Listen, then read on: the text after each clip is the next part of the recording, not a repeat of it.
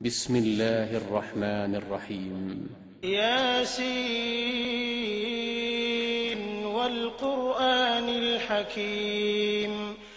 أعوذ بالله من الشيطان الرجيم. بسم الله الرحمن الرحيم. إن أصحاب الجنة اليوم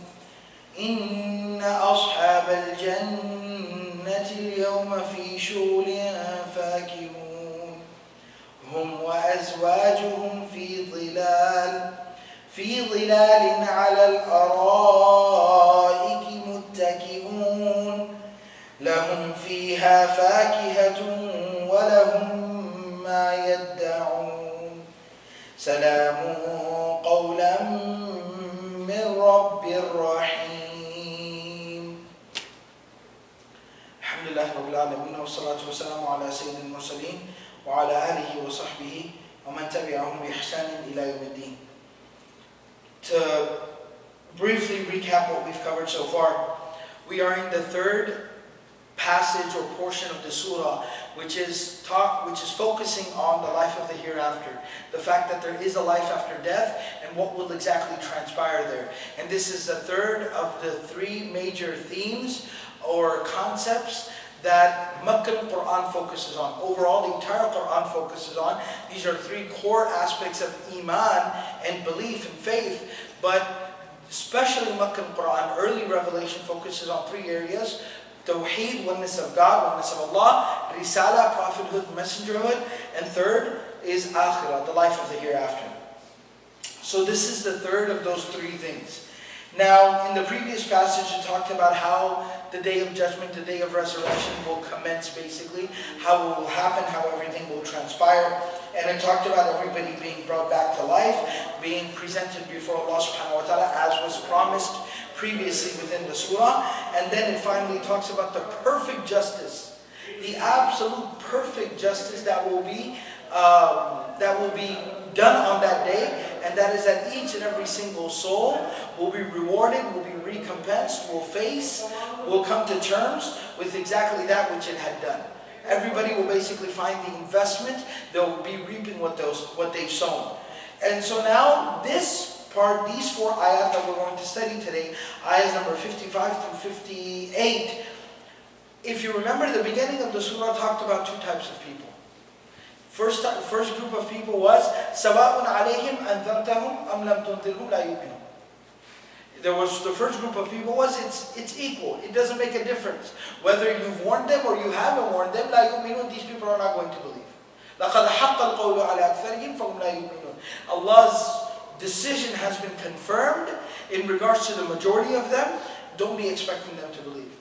That was the first group. The second group was, but why do you go about and still conducting your message? Why should you still be pouring your heart and your soul into this effort, into this cause? إِنَّمَا تُنذِرُ مَنِ اتَّبَعَ الذِّكْرَ وَخَشِيَ الرَّحْمَنَ بِالْغَيْبِ. That you are warning those people, the one who اتَّبَعَ الذِّكْرَ, who follows the reminder. We talked about that in quite a bit of detail. وَخَشِيَ الرَّحْمَنَ بِالْغَيْبِ, and he fears Rahman, the most merciful, even in absence, when nobody else is around him. فَبَشِّرْهُ بِمَغْفِرَةٍ وَأَجْرٍ كَرِيمٍ. So give the good news of forgiveness and of a most generous, noble reward to this type of person. So now that we're talking about the Akhirah, that was the objective of Risala, prophethood. You focus on those people. That's why you're doing what you're doing. It's because of those people. Even the passage about Tawheed talked about those people who believe in Allah subhanahu wa ta'ala. So now it's focusing on what will transpire with those people on the Day of Judgment. What will happen? Because we've talked quite a bit about the group of people who aren't believing. And we're going to see more of what's going to happen with them. But what's going to happen with the good people? The people that followed the reminder, the people that listened to the messengers, the people who believed in Allah. What's going to happen to these people? So in ayah number 55, Allah says, Inna ashab al-jannah. That most definitely, the word inna in the Arabic language is izalat al-shak. It's to remove doubt. It's for emphasis. Most definitely, ashab al-jannah, the people of paradise, the companions of Jannah. So it doesn't say ahl al-jannah, it says ashab. The companions of Jannah, the companions of paradise. It shows a more it shows that this is where these people belong. That they are the inhabitants, the dwellers, the companions. And it also emphasizes another aspect, the fact that there will be a group of people all hanging out together in Jannah. They're not going to be by themselves. But there will be many companions of Jannah. And so the companions of paradise, al-yawm, today, remember in the last passage that we studied, the last few ayat we studied as well, we talked about how al-yawm, it's kind of making you visualize. The word al-yawm is saying today. Basically, this word is telling you to close your eyes for a moment and visualize. Picture like you see the inhabitants in Jannah. Because the description that's about to be given to you is very, very descriptive. It's very imaginative. It's full of imagery. It's something that's very real, that you can picture in your mind, literally. So the word al-yawm is supposed to tell you, listen, just think about it, visualize it. فِي شُغُلٍ فَاكِهُونَ. That these companions of paradise, of Jannah, فِي شُغُلٍ. Fi means in. Shughul in the Arabic language means something that, like an indulgence. Something that you indulge in. Something you engage in. Something that when you get involved with it, it kind of, you forget about everything else. Almost like some entertainment. A game. A hobby. Have you ever seen children when they play video games? Or now adults play video games too today, right? Have you seen when people play video games? They have no idea what's going on around them. It does, I mean, the house could burn down around them and they'd still be, they wouldn't stop till, the TV caught on fire, they'd get something wrong. Right? So, this completely. I mean, this is Texas country, so we know football. What happens when the football game is coming on? What happens when the football, no, it doesn't matter what happens. Football game is coming on, nobody knows what's going on. Because it's football time. So like an indulgence, a hobby. You know, mashallah, let's talk about something a little more productive. You know, somebody who likes to read a lot. When they're there just reading their book, you have to call them 2-3 times. Hey, hello, hey. You have to call them 2-3 times. They say, what? They don't even realize you were speaking to them. Because it's so engaging, so absorbed in it. So that's called the shughul. Alright? And while in the life of this world, we're told to try to minimize our indulgence within these type of things and be a little more productive, spiritually productive, socially productive, give more time to family and the people that have rights upon us. But in Jannah, a person will be told that you sacrificed. Like Allah describes the believers in the Quran as what? وَالَّذِينَ هُمْ عَنِ اللَّغْوِ مُعْرِضُونَ. They don't waste their time. They don't indulge in useless things. But on the day of judgment, this person will be told, this believer who's going into Jannah, he will at that time be told, listen, you gave up your indulgences, your hobbies, the things you like to do in order to be a better person, fulfill the rights of people, be more spiritually productive, give more time to Allah, and Deen and Islam and the Masjid and the Quran. Today, do whatever you feel like. Kulu washrabu hani'an. Eat, drink, just live it up. Why? In exchange, bima, the buyers, in exchange of ma aslaftum fil ayyam al khaliya, what you invested into in the days that have passed. The days that passed before, all the time, the energy, the effort, everything that you invested into it, in exchange of that. So you were focused in the life of the world. You kind of deprived yourself of things you wanted to do in the life of the world. So today, eat, drink, just live it up, do whatever you feel like doing. وَلَكُمْ فِيهَا مَا تَشْتَهِي أَنفُسُكُمْ. Just all of your desires will be fulfilled here today. So it's talking about people in Jannah will basically do whatever they feel like doing. They'll just indulge in whatever they want to indulge in. There's no time limits, there's no appointments, there's no alarm clocks and wake-up calls and whatever it is that you know is disturbing to you. Whatever it is that kind of cuts into your time, your relaxation, your entertainment, all that's just gone. Shughul. And the word shughulin, Allah mentions it in the common form, nakira form. What that means is it creates versatility, diversity in the meaning. That for everybody it'll be a different, and that's why Allah did not specify what is the shughul. What is it that this person will indulge in? Because for everybody it's something different. For somebody it might be something, somebody else it's something else, whatever it is. Whatever you want to do. There was a Bedouin man who even came to the Prophet ﷺ and said, will we be able to farm in Jannah? He said, I don't know why you want to farm, but sure. And because he said, you know, Bedouins, that's what we do, it's what we enjoy. You know, kind of like when you see somebody who has a hobby of like wood crafting or something, and they got their fingers are all cut up, and they got splinters in their fingers, and they're in their garage, and they're sweating, and I mean, you're like, wow, why is this guy like torturing himself? But that person enjoys it. Sometimes it's just an indulgence. You know, exercise, you know, it's for people like me, it's really problematic, it's troublesome. Some people, the way they like to enjoy themselves, they like to go run 4 miles. That's what they enjoy doing. So a person will be able to indulge in whatever they want to indulge in. Fakihun.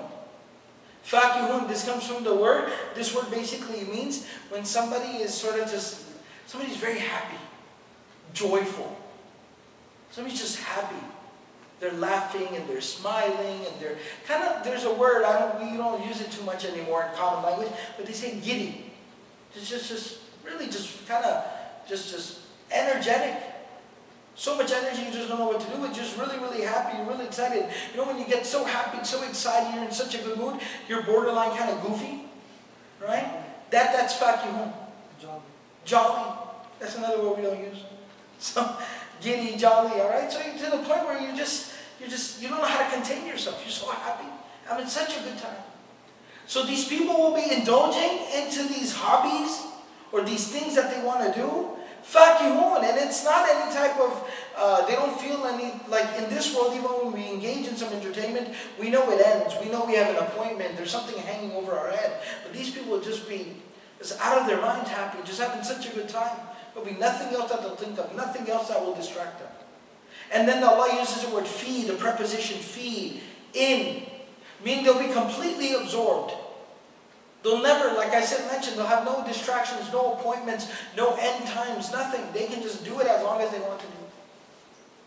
So, inna ashab al-jannah al-yawm, so these companions of Jannah today, fi shughul, in fact, they're completely just absorbed into their hobbies and their entertainment and their fun, and they're having such a good time that you can't even imagine. This is the description of people in Jannah. Now, let me ask you guys another question. Sometimes, okay, so let's just say somebody's having a good time. Somebody's indulging in their hobby or in some entertainment. But when somebody does that by themselves, they do it all by themselves, doesn't that get kind of looked at, doesn't it get kind of lonely after a while? It gets kind of boring after a little bit. Other people as well, don't we kind of consider somebody like that to be kind of a loner, kind of a weirdo, right? You like to do things in company. You like to do things with other people. If you just sit by yourself, if you play video games with like 4 other friends, you're playing FIFA or Madden or something and you're playing with 4 other friends, that's a good time. But what if you spend 3 hours playing video games by yourself? Something's wrong with you. That same activity, but something's wrong with you. Like why? Why aren't you with other people? So, and at the same time, it gets kind of lonely after a bit. So Allah says that these people of Jannah will not indulge into these activities or into these hobbies and this entertainment, this fun by themselves. Rather, hum wa azwajuhum, them and their spouses, their companions. So they'll have their wives, or for women, they'll be their husbands will be there. Fi dhilalin, and they'll be sitting in shades. So it's as if they're sitting outside. So it's like the perfect combination, the best of both worlds. They're having fun, they're doing whatever they want to do. They have friends and family there with them, having fun with them. They're sitting outside in a beautiful scenery, the gardens of Jannah. The gardens of Jannah are something we can't even imagine. We have little bits and pieces of descriptions. Jannatin tajri min tahtiha al-anhar. Rivers flowing from these gardens, like literally waterfalls coming out from these gardens. And rivers flowing from beneath them. And the Quran describes they're not just ordinary rivers. فِيهَا أَنْهَارٌ مِّن مَاءٍ غَيْرِ آسٍ, water that never stenches. وَأَنْهَارٌ مِّن لَبَنٍ لَمْ يَتَغَيَّرْ طَعْمُهُ, rivers of milk that will never go sour. وَأَنْهَارٌ مِّن خَمْرٍ لَذَّةٍ لِلشَّارِبِينَ, rivers of the pure wine of Jannah. وَأَنْهَارٌ مِّنْ عَسَلٍ مُصَفَّى, and rivers of pure honey. And these will be gardens of Jannah that literally the grass, the blades of grass, it'll be like diamonds and pearls and rubies and valuable gems and stones. Like as rocks and different things out there. And the gardens of Jannah, the trees in Jannah, the hadith of Bukhari describes the trees of Jannah, that لَوْ يَسِيرُ الرَّاكِبُ فِي ظِلِّهَا مِئَةَ عَامٍ لَا يَقْطَعُهَا, that if a person was to ride a horse for 100 years, he wouldn't be able to cross the shadow of that tree, the shade cast by that tree. These are the gardens of Jannah, the gardens of paradise. So beautiful, so luscious, so amazing. So this person is sitting outdoors in this unbelievable, beautiful scene. Alright? But he has a shade over him, the shade of these trees that like we talked about. فِي ظِلَالٍ, in shades. عَلَى الْأَرَائِكِ مُتَّكِئُونَ. Now usually when we sit outside, let's just say it's a nice, pleasant, beautiful day, and you're sitting outside under the shade of a tree. Alright, then maybe you got to put a sheet down and you're sitting on the ground. So it's nice, but it's not the most comfortable sitting position. Maybe there's a bench or you took a folding chair out there or something. It's not the most comfortable seat. But what about these people? Once again, it's the best of everything. عَلَى الْأَرَائِكِ. Ara'ik, literally, the best explanation I can give to you, based on what we understand, the best contemporary explanation of this I can give to you, it's like a recliner, like a lazy boy. The word ara'ik, arika is the singular of it. It literally describes like a couch or something you sit on, but it's kind of like in between a bed and a couch. Like something that's kind of lets you sit in a position that is between lying down and sitting up, which is what we call a recliner. So imagine having a lazy boy sitting under the shade of a tree on the most beautiful of days, in the most beautiful place you've ever seen, with whatever form of entertainment you like. And not only that, but it's not just one lazy boy, there's like 8 lazy boys and all your friends and family are there. It's just unbelievable. You couldn't even dream up a scenario like this. And this is Quran that's describing this, people of Jannah to us.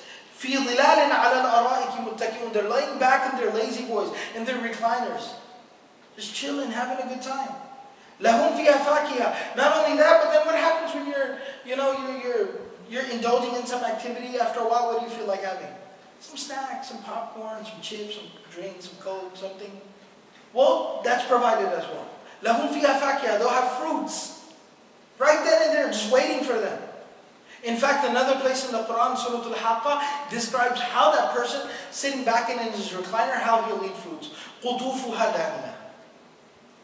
قُطُوفُهَا دَانِيَةٌ. The way it describes it is, so this person sitting back in his recliner, or her recliner, they're sitting back, and also they'll look up at that tree that's casting the shade over them, and they'll see that there's bunches of fruits hanging down. I mean, the fruit is so juicy, so ripe, so amazing that it's literally hanging down.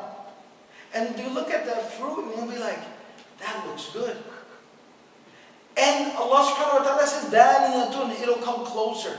Meaning this person won't even have to get up to eat this fruit or grab this fruit or to eat this fruit.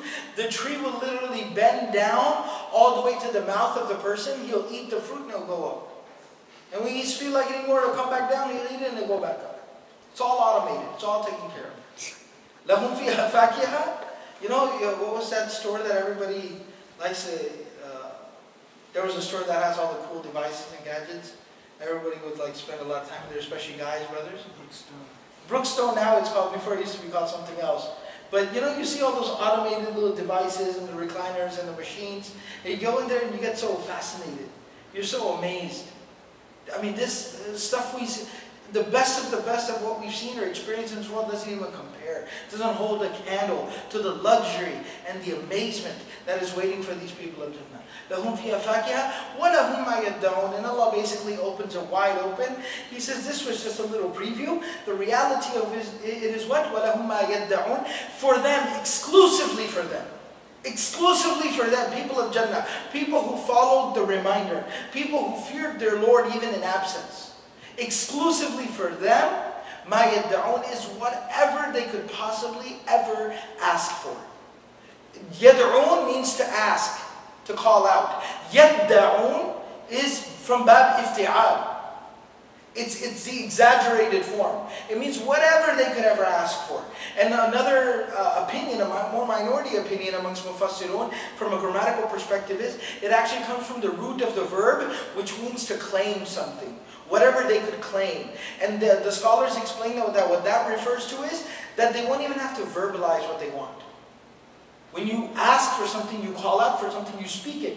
You verbalize it. I'd like this, please. Or I'd like that. I want that right now. They wouldn't even have to do that much. They wouldn't even have to verbalize. Then the ayah in Surah Fussilat details this that I mentioned before. وَلَكُمْ فِيهَا مَا تَشْتَهِي أَنفُسُكُمْ. Whatever your heart, your soul's desire will be given to you. Meaning that person won't even have to speak it. He'll just think it. He'll just feel like it and poof, it's right there. Instantaneously, it's right there. لَهُمْ فِيهَا فَاكِهَةٌ وَلَهُمْ مَا يَدَّعُونَ. They'll get whatever they desire, whatever they want, whatever they could ever ask for. Anything, everything, it'll be made available to them, exclusively to them. Salamun. Salamun.